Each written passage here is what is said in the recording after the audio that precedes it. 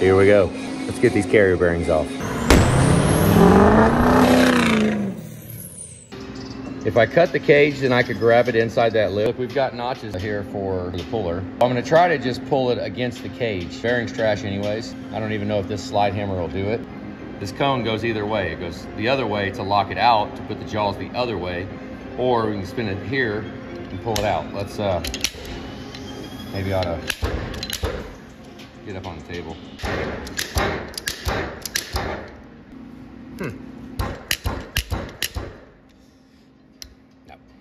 That kind of hurts my freaking hands. So I'm gonna try a ball joint press tool with the 3-jaw puller down on here. Let's see if this pulls it off. They're gonna mingle the cage. Well, good. So that will not work. So now we're committed to cutting the cage. That's how I wanted to do it in the first freaking place.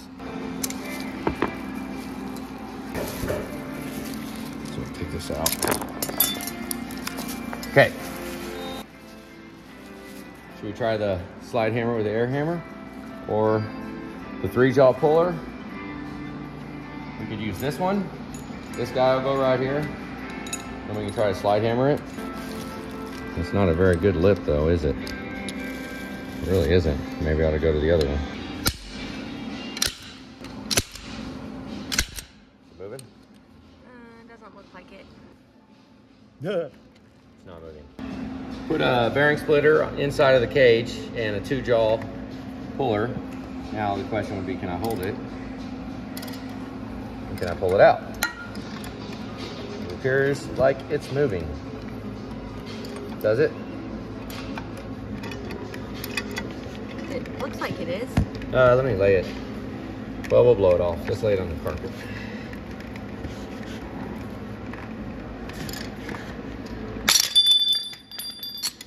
Break something. Just give it a little heat, take a little bit of the refrigeration off of it. It's a little cold in the shop.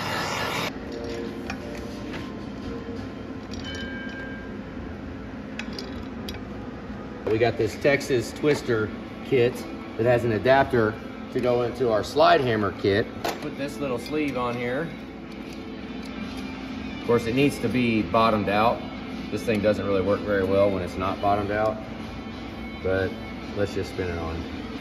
All right, let's throw some safety glasses. Headphones up. You guys have never seen this before. This is called the Texas Twister.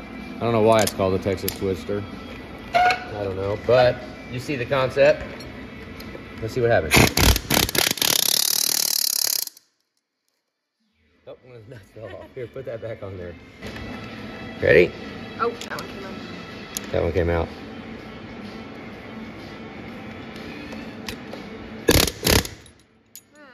Sitting here messing with the slide hammer and trying to put together anything to get a system to take these carry bearings off. I think I'm just going to order the tool. They've come down a little bit in price. You can buy them for a couple $100. Yeah, look what I got. I broke my other slide hammer. Right now, Julie's looking. I just stuck that in to see what it would do. Just see if it would thread in there. It would.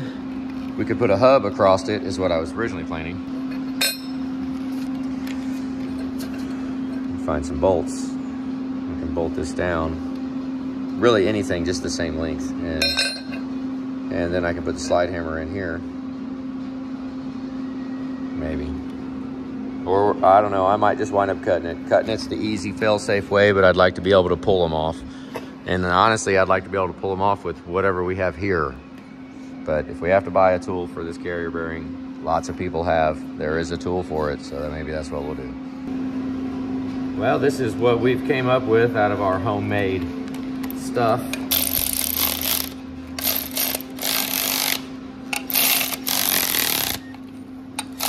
You're gonna need a bigger wrench. Yeah, before we break them in walking. Is it working? I've got a ball joint spacer in here. I've never really used a hub puller like this where I'm not using the center, but I can tighten these into the bearing splitter. I've got the bearing splitter tightened onto the case of the bearing. Let's look down here, see if it's moving.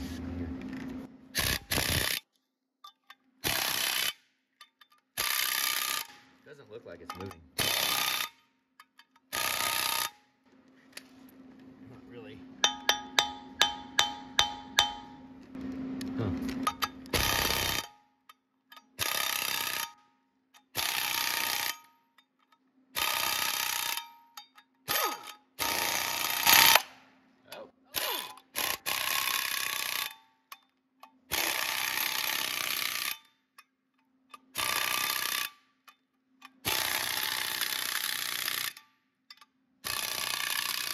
Good here, you see it? I got these bolts are just the perfect length. That's as far as they're gonna go. Now, as I spin the bolt, the bearing splitter is acting like the nut and it's being sucked up. So it's working pretty good. With just some stuff that we made here at the shop.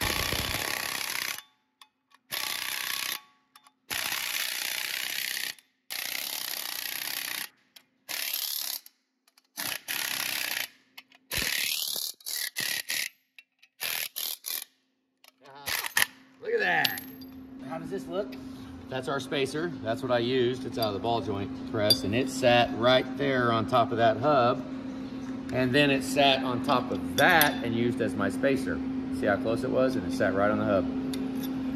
It's warm, but I packaged it all up and thinking we might have to cut it. It looks great. I did not want to cut it. Everybody cut these things off. I don't want that kind of, that's like, I mean, I get it if we have to, but I'm glad we hung out a little bit. Now I have got a bearing puller tool that I just made out of a bunch of crap that we have here at the shop. It's freaking perfect. Worked great. Got lucky, 15, 16. It's the size of all of them. Actually, I'll take these all the way out. Really? All right. Now we cut this cage off. I'm just gonna cut it. Ugh. See if I can cut it. Almost. Need those bigger cutters. Maybe. As long as I don't stab you. Please don't stab me.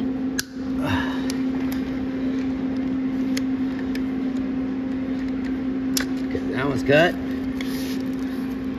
They're kind of a pain in the butt to cut though, really. Almost got me. There we go. Gotta be faster than that. Okay. I think I'd rather do it like this. Should set it down like this. There you go.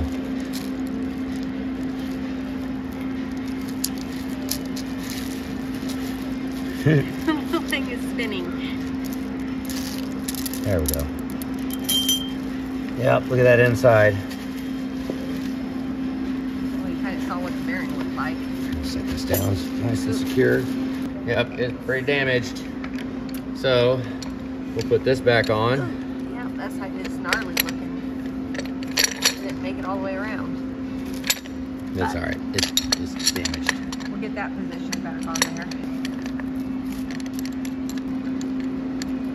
Keep it picked up, because I don't want it connecting nothing down there. See how it spins free? It's not touching nothing. So, we'll go ahead and just give it a little hit.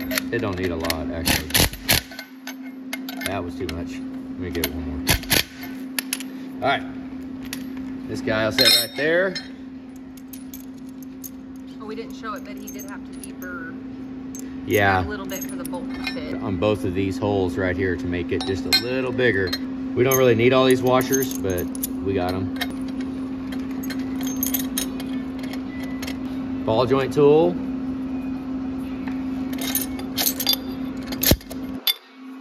Oh, wrong side. Or will it even go in there? Nope.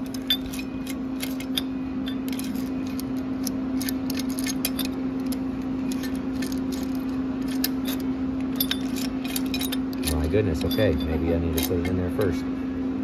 There you go. All right. Nice and square or round on there. I did not heat it up at all either. I just did it. How's it flush on top of here? Right there. Yep. Appears to be. We're actually on the carrier where this spacer is, and it's going up to here. And then I got these nuts tightening down into the splitter, sucking the bearing cage, the case up. So that's what we're going for here. Let's see what we got.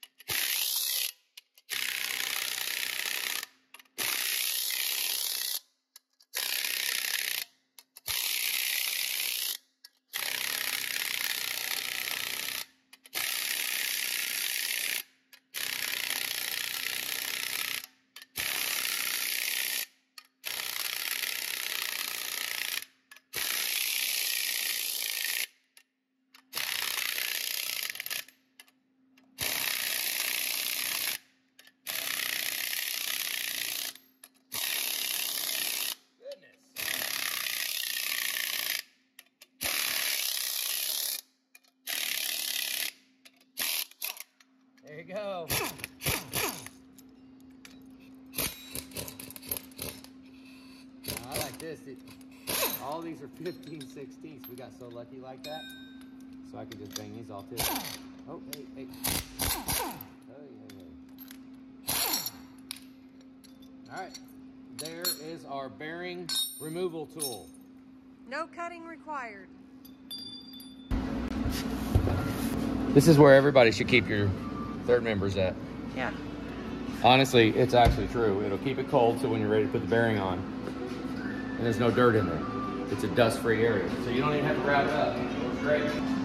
So we don't have carrier bearings in the building yet. They're gonna be here any minute. And I am trying to put together and guess what we're gonna need. Trixie's here. She come to hang out with me. The carrier's about 9.5 inches wide. So I'm gonna use that big old plate right there. I think I'm gonna go hot with the bearings. We're still figuring it out. We're putting together a little system real quick because I wanna be able to do this fast.